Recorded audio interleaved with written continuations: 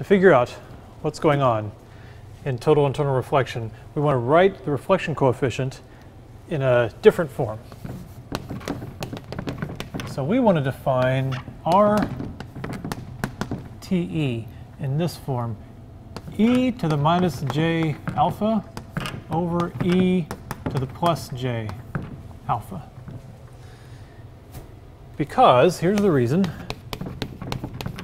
if we think about what that really means, that's really telling you that the ER field is this thing, e to the minus j alpha over e to the plus j alpha times the incident field. So ER is E incident, which is e to the j kz minus omega t I hat. If we imagine a plane wave polarized along x and moving in z. So the directions won't matter. We can call it whatever we want. So this is e to the minus j alpha divided by e to the j alpha is e to the minus 2j alpha, and we can stick it in there. So it's ei e to the j kz minus omega t minus 2 alpha I hat. So what you see as we do this, because it leads to a phase shift, phi TE equal to minus 2 alpha. So if it makes sense to write it that way, and if we could figure out if alpha is something sensible, that means that what's happening in this region is that the phase is changing. Okay? So let's see if we write it that way, if anything good happens.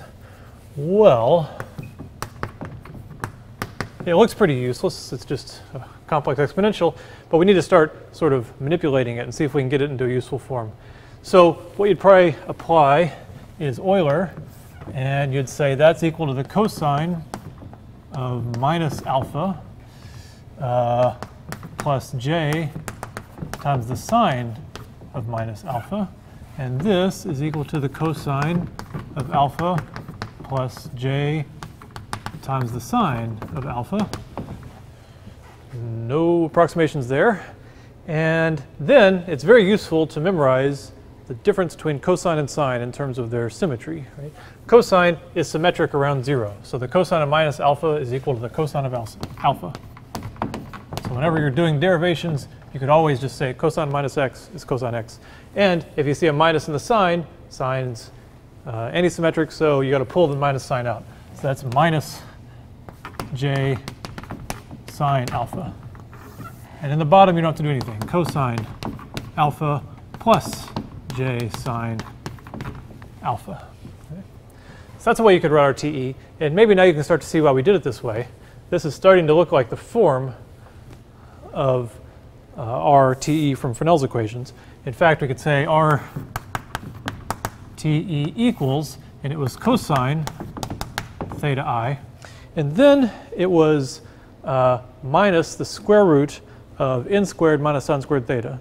But we're just talking about the case where we're in total internal reflection, the case where it does become imaginary, that square root. So we're going to go ahead and do what we did before, which is flip it around and pull out a j. Right? So it's minus j times the square root of sine squared theta I minus n squared. Because we are at large angles where the sine squared theta I will be bigger than the n squared. So this thing will stay real, and we've made it imaginary there. We just pulled out a negative 1. And then we'll do the same thing in the bottom, cosine plus j times the square root of sine squared theta I minus n squared. And then you can see the other reason we chose this form is it looks very much like it matches.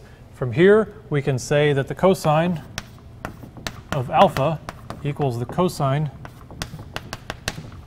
of theta I. And let's see, we can say that the sine of alpha equals minus j equals the square root of sine squared theta I minus n squared. Okay. So in that sense, the way to get alpha is to take the tangent to use all the information, right? You might say, oh, does alpha equal theta I? Well, no, it's not quite that simple. It does depend on the index, so you have to bring both equations in, and you find that tangent of alpha equals the square root of sine squared theta I minus n squared over cosine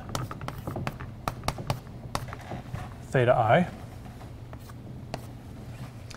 like that. And then if you want to go all the way to the phase, you remember that the phase was minus 2 times alpha. So finally, you get that the phase shift of the TE light in the total internal reflected region at large angles is equal to minus 2